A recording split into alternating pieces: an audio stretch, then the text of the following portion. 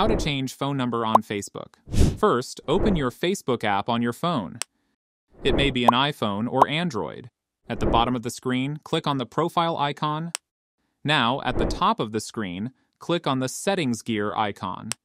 In the Settings menu, tap on Account Center. Scroll down and click on Personal Details. From the menu that appears, click on the Contact Info. Now, click on the existing number that you have already added. Tap on Delete Number. In the pop-up menu, click on Delete. Enter the password of your Facebook account, and then click on Continue.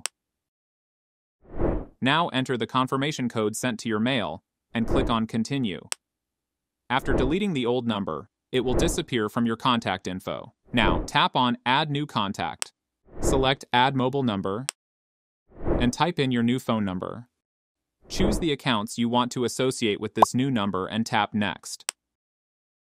You'll be sent a confirmation code via text message. Enter the confirmation code in the provided field and tap Next again. You can see the mobile number changed. And that's it.